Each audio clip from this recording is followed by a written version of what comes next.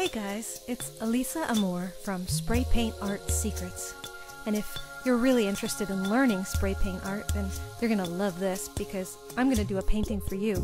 And you can just listen and follow along as I explain each step.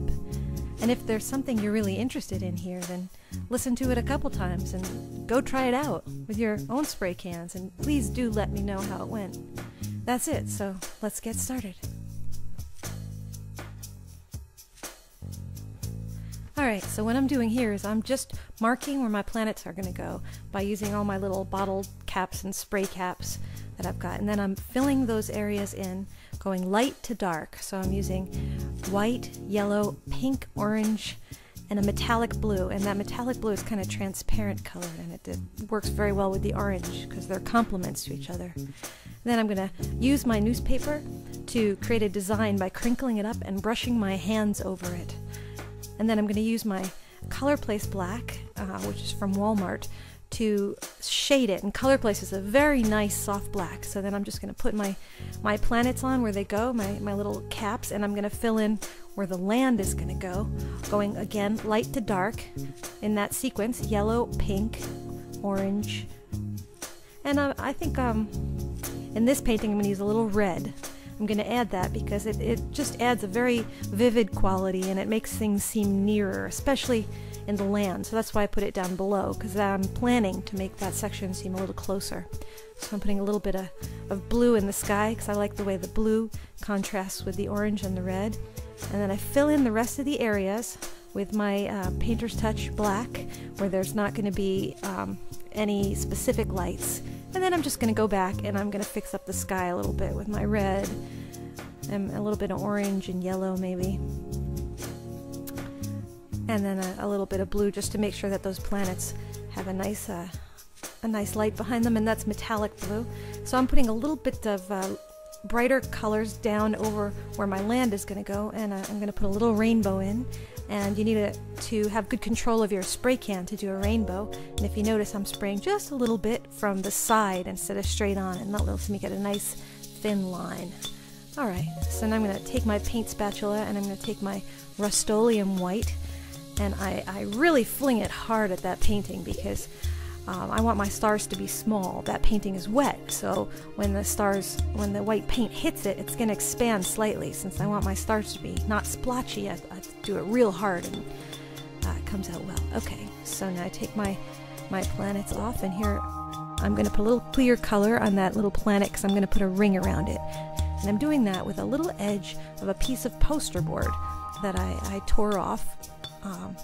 And there's really no trick to that. You just have to have a pretty steady hand.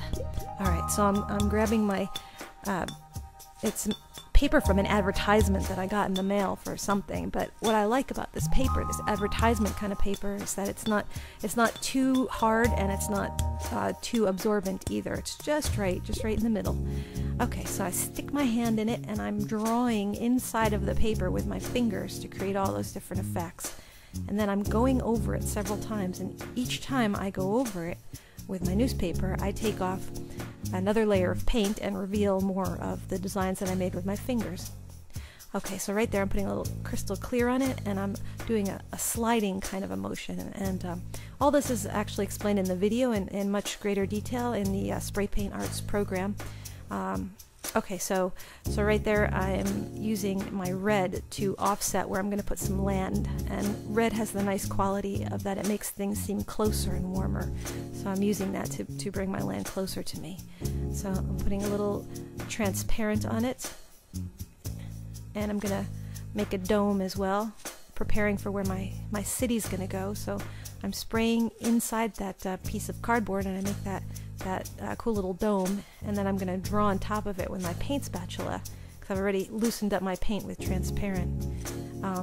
To draw with the spatula, there's quite a number of ways of holding the spatula and drawing with the spatula, and in the Spray Paint Arts program we teach you some exercises so that you can get good at drawing very quickly with the spatula, which is what you really need to do if you want to be able to improvise. Okay, so I'm using my little poster board to draw like a little space city around the castle, like a little dome.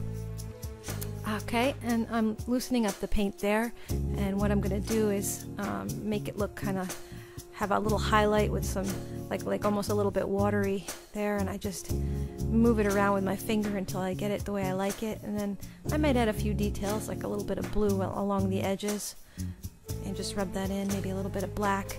Something about finishing off the edges makes the painting look just that much better. And now I'm going to take a piece of poster board that I've poked some holes in with a pencil, and I'm just taking my Rust-Oleum white and I'm holding it a couple of inches above the paper and spraying it through the holes, and that creates these nice star effects. And then I'm going to make a comment and just press down and whoosh, there it is. So let me tell you a little bit more about the Spray Paint Arts program.